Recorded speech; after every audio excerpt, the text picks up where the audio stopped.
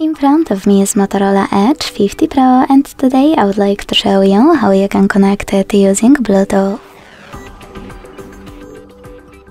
Begin by launching Settings and clicking on Connected Devices. Then tap on Pair New Device and wait for available ones to show up. When they do, click on the one that you wish to connect to. Then select Pair and wait for the other device to accept your connection request. As you can see, my devices were successfully connected. If you wish to disconnect them, use this gear next to the device.